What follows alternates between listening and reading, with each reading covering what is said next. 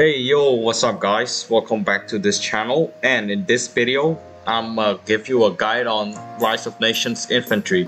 Take note that I have timestamps under my video so you can skip to any part that you want to watch, but I recommend you guys watching the full video so you can get an idea of how infantry works, and plus this video is not that long. But without wasting any more time, let's dive straight into the video. Before we even start the video itself, I would like to take some time to explain to you the basics of infantry inside this game. So starting off the game, all nation will be started with a home guard, and a home guard is basically a soldier that you have by default when you go play as a country. Each country have its own home guard. Germany, here, our home guard is these two divisions, 90,000 men each, totaling at 180,000 home guard. That's our home guard. And most countries, they start off with 20,000 men, like Czech Republic, Luxembourg, Denmark, Norway. Most countries in Europe, we don't start with 20,000 home guard. We start with a way bigger number. And these home guards, they are mostly situated in your capital city or your big city, populous city. Okay, so let's get to the first point of our video, which is how to spawn your infantry. Okay, so since you know the basics of infantry, now let's talk about how you can make infantry division. Do not count these two home guard division because we're gonna make a new one. So in order to make infantry, you wanna select any city in your country. Any one of them would work. Click on them, go to units right here, and then on the top you will see infantry. Now you wanna click on that right here. Just wait for this to finish. Okay, so since you know how to spawn infantry, now let me show you how to spawn many infantry at once. So basically spawn many division at once. So what you want to do is that hold control on your keyboard, hold it, and then you select the city that you want your troops to spawn in. Just select a bunch of city right here. It will says like the amount of city selected. After that, you want to click on unit as usual. You can see here we have 6 cities selected. Click on units, click on infantry. Just wait for it to finish. Okay, so when our unit is finished spawning, we can group them all and put them into one big division. So what you have to do is do not hold control this time, just select, normally selecting all of them, move them to one city, and watch them move into each other, and boom, you have 60,000 men. Okay, so I want to explain you guys about manpower real quick. So let's say we built like 60,000 more men. So click on infantry. You can see one, it's building. You can see that this manpower, it just gone down. So it goes down from 678,000 to 620,000. Why? Because they subtract 60,000 men from our manpower in order to make it into these guys. So basically, in order to spawn a troop, you need to spawn it with your manpower. But don't worry, your manpower is not gonna deplete forever. It's gonna regenerate back. So if you hover your mouse over it, it says right here, manpower increase plus 3,341. Alright, so another thing worth mentioning in this game is the unit experiences. So you can see above your division, there's like this little icon right here, different icon. So let me just explain it real quick. So once you spawn a division, click on him, and you can see that his experience is between the first and the second bar. Basically, he have 75 out of 300 experiences. And what does experience do inside Rise of Nation? Well, experience gives you a buff in attack and defense in your military. So if these guys have a higher level than this guy, then this guy is more effective in fighting and defending against these guys, because you can see here this guy is between the first and the second bar. So when you spawn a unit, they will have this brown thing here, but if it is for the home guard, you have this silver thing right here. Okay, so you might be asking, well, if I spawn my troop and it's in a low experience, then how can I increase their experience? So you can do this in two ways. First of all, you can either train them, or secondly, you want to send them off to war so they can fight and gain experience. But I don't want to go war now, so let me show you how to gain experience by training. So first of all, select on a unit that you want to train. In this case, I want to select this one division of 10,000 men. Select on them, go to the right and click on start training. As you can see here, we are between the first and the second bar. Now as we train, our experience goes up, but you will not see the change in this icon immediately. You will see the change in icon after you passes the second bar.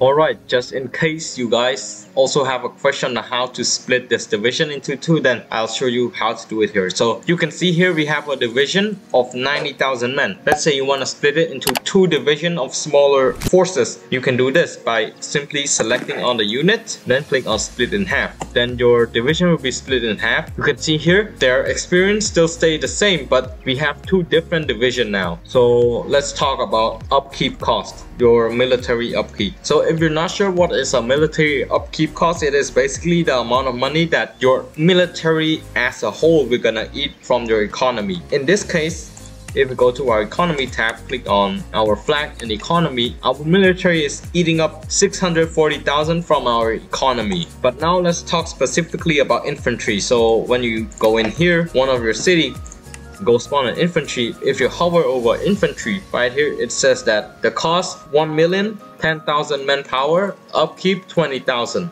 We have $729 million in our country economy. If we click on one of them, see, it just dropped by 1 million, and our expenses now is 640,000. Wait for this to load.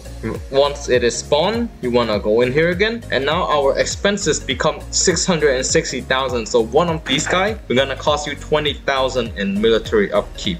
So let's say if I train them, click on start training, you will see that this thing we're gonna increase, because when you train your military, your upkeep is gonna also go up because you use that money to buy stuff for your military to train.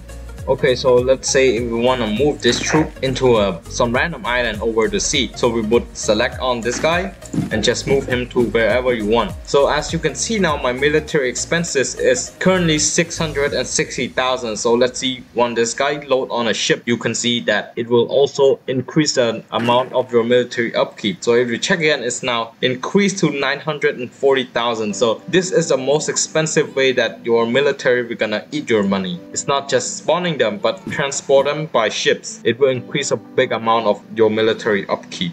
You can also assign your soldiers into group and assign them a general. So let me show you how to make a military group. First of all, you want to click on your flag right here, then go to your military tab. So this is our total summary of our military. So we currently have infantry 330,000 personnel, and the upkeep is $660,000. So in order to make a military group, you want to go to your military tab, and then you want to click on military groups right here, then make a group name. It is totally free, just make one. So let's say we name it Army Group Europe, something like that. Click on create, and there we have it, Army Group Europe, but it says no leader and disband. Disband basically means delete this army group. So how do you assign your military into Army Group Europe? So you simply want to select the army that you want to be in part of the Army Group Europe. So in my case, I want this guy, this guy, this guy, and this guy to be inside the Army Group Europe. So what I do is this. So I just select 4 of them right here, 4 of them selected. Once 4 of them is selected, click assign group right here. Then you can see the group that we have here, Army Group Europe. Click on that. You will see nothing will change in the surface, but once you go to your military tab again, military group, see here, Army Group Europe, no leader, but we have 220,000 people or soldiers inside this army group.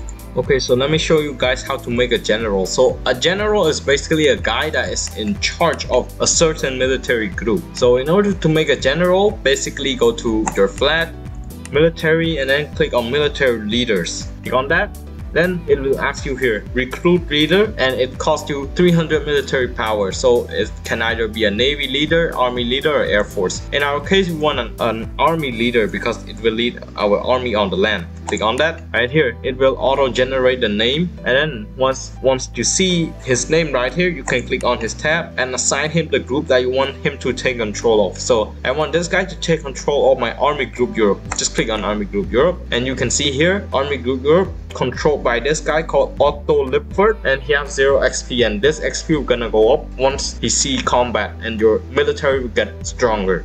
Right, so let's talk about the uses of your infantry inside this game. So your infantry have two main purposes. One, they go to war. Second of all, they do reconnaissance mission. So let's say France right here. We know that France have this troop, but we don't know the exact amount. So we want to know how much troop do they have. So we just send a division into their territory close to them. Just send in. It is called a reconnaissance mission. So we're basically getting information on how many troops do they have. Okay, so apparently they have 130,000 troops.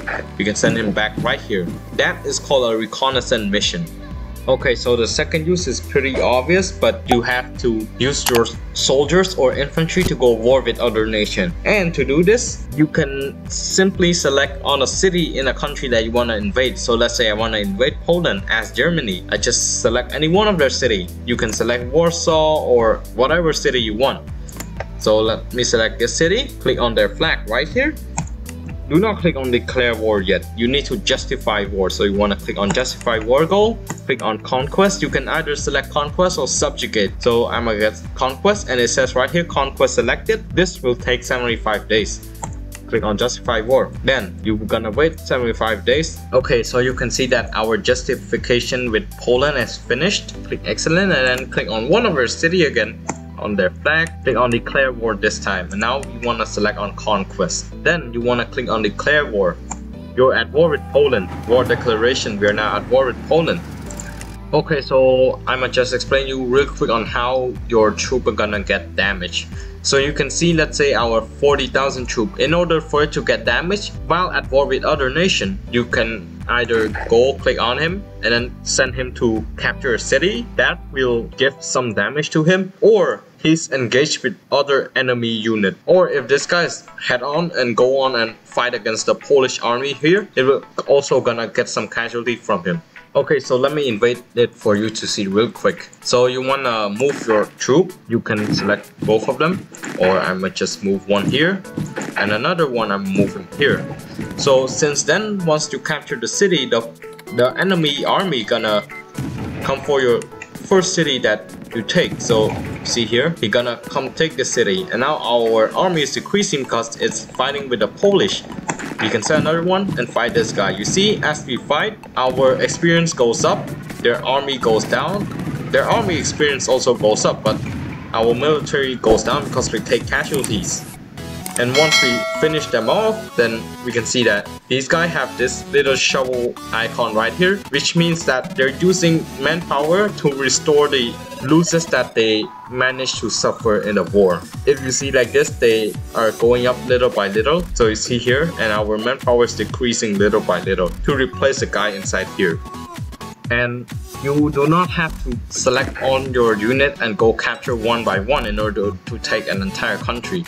You can select whatever unit you want. So let's say select 4 units, click auto capture and click on Poland. Then that's it. Your army is gonna go automatically trying to capture all cities inside Poland.